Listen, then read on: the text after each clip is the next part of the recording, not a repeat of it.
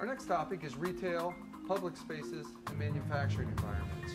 Gentlemen, love to have a discussion about where does IBM kind of see this emergence of Internet and things and how it fits into that space. Sure. So, from an IBM perspective, there's some really interesting technology around. Has played really well in the retail space and public spaces and also in the manufacturing space. So a little bit around geolocation. How do we actually understand where you are if you're in a shopping mall with some of the iBeacon technology and connecting those iBeacons up to the cloud? You can actually start to understand patterns of movement of people as they pass through retail malls and things like that. And, where are they? Do we want to push them a special offer? Do we want to push them some kind of coupon? You're outside a particular store. We know that last week you were outside that same store. You went in, you looked at a particular item. Okay, so let's push you a promotion, 20% off that particular item. We can actually do that now with iBeacons and Internet of Things technology and the cloud and analytics. And there's a not so intuitive offshoot of this IoT in retail public spaces, which is opening up a whole new business opportunity, which is around digital lighting.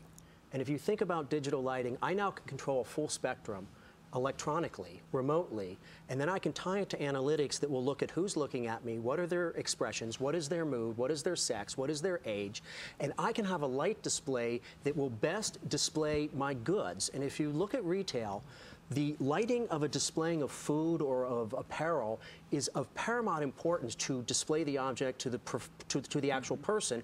And different age groups, different sexes have different eyes. Believe it or not, we do.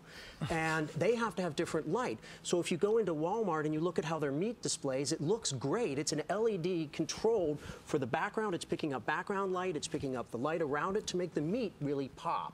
And so I can use understanding who you are, where you are, you're contextualized to change light to sell my products. Not only is it LED controlled, but actually it could be a virtual wall displayed, right? So if you look at the train stations or subway in Korea and you're making your busy way through the city and you're getting to your home, you can actually go up and shop right there on the wall. It's actually a virtual store. It's a display of what it is I would purchase, and now that is going to show up at home when I'm there.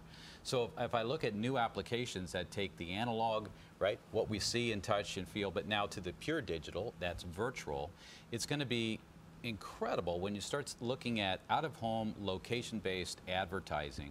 You mentioned earlier where you've got either facial recognition or iBeacons or some way to know the personal elements associated with what the consumer might be willing to publish, and then the right ad that is meeting them at that point where there may be a value. Right, so the 20% off on the sweater, or the elements associated with the right message that would be targeted to me as a male of my age, where I happen to be, as a matter of fact, not just the demographic psychographic, but I happen to be in front of Dick's Sporting Goods, or I happen to be, at a shopping mall, or I happen to be at a theme park at a ball game. So it's going to be really exciting, the composition of the new value and services that combine retail, iBeacon, location-based services, and then the technologies connecting, such that it's composable for this new value. Yeah. So it really seems like it's going to come down to the companies that take advantage of this technology are going to win. The theme here at CES, Gary Shapiro as a CEO, is innovate or die. Right. All right. So, I mean, that is the message. It basically is those who have their naysayers or a head in the sand, or maybe it's going to happen later, I would say caution. Yeah, you've already asked the question, when will this stuff happen? We already know from multiple CEO discussions that the decisions have already been made. It is an all or nothing game, and if you're not there, you're not there. And let me give you one piece of data that is shocking. If you think about the first connected business that really paid off, it was managed print. Go back in your head 10 years before we had managed print. Remember the brands of printers you all had? They're all gone.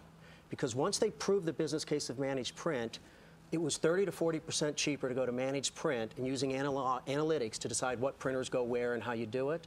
So the first 4 sales were long. The 5th sale was simple, and it went not a hockey stick, it was a vertical. It was El Capitan. It went vertical. And if you didn't have a connected printer, you couldn't play. The average new product development cycle time for printers was 18 months. This happened in 6 months. If you didn't have a printer ready in that time period, you missed the B2B market. And to my point, look at the printers around your office today. None of them are the same as they were 10 years ago. But Ted, I think it's a redefinition of what business am I in? That's right. Am I a manufacturer of a widget things with functions, or am I really in a device plus services business for which new value is being created? I'm no longer in the railroad business, right? I'm actually in the transportation business, and airplanes are coming, right? That's where we are. Well, thank you, gentlemen, very much for joining us today.